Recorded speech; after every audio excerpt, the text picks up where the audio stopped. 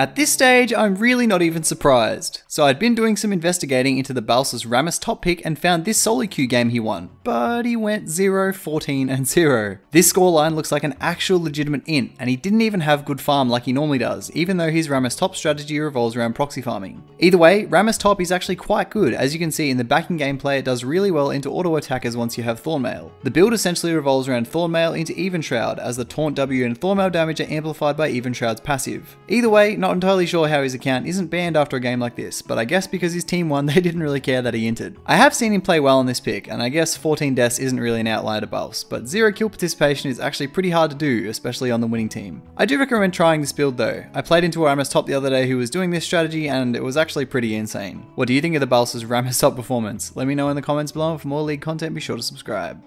Bye!